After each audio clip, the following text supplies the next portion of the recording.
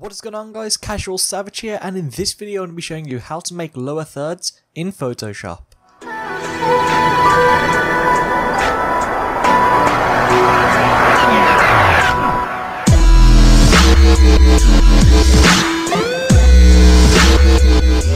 Now, just before I get into this video, if you'd like to request a tutorial, then be sure to leave it in the comments below or ask me on Twitter. So of course we are doing this in Photoshop, but what I recommend doing when making a lower third is actually screenshot your video. So as you can see, I have Sony Vegas open up right now, and this is one of my videos, and I'm just going to screenshot from a part. So for me, I'm always doing tutorials, so I'm always going to be on the computer. So I can either screenshot my desktop or screenshot an application like this. So you want to make sure it's set to best and full for the screenshot, and just simply snapshot, and we can just save it to the desktop. So now we have the image on the desktop, we can come here and just drag it onto Photoshop, and now we can begin the lower third. So we will get rid of it after we have created the lower third. This is just guidance to what it will look like on our videos. So come down here, and as you can see, we're going to have custom shapes and all these other different shapes.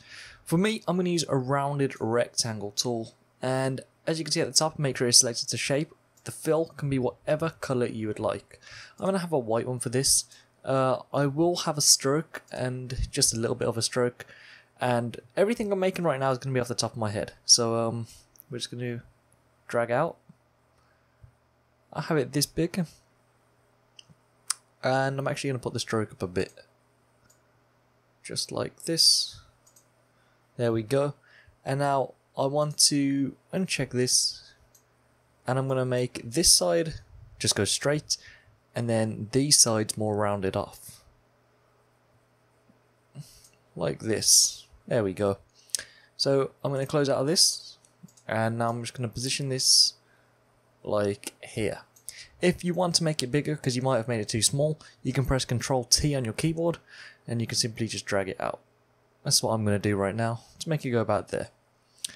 So this is how it will look when I make it, or when I put it into a video.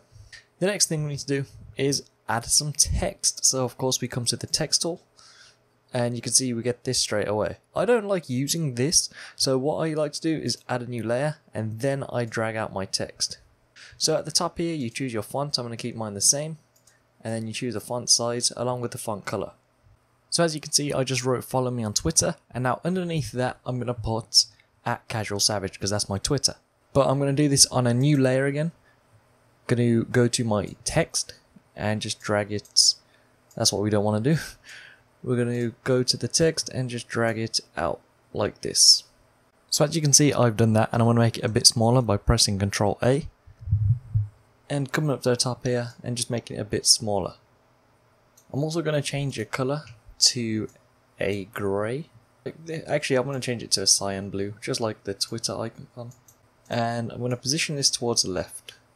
Now I'm going to be dragging on the Twitter logo, as you can see right here. And the way we're resizing this, either hold Shift and drag it from the corner, or Shift and Alt. I'm going to add a black stroke to the Twitter icon, and to the CasualSavage text, like that. So now it makes it stand out more. Follow me on Twitter, @CasualSavage, and it's got the Twitter icon right there.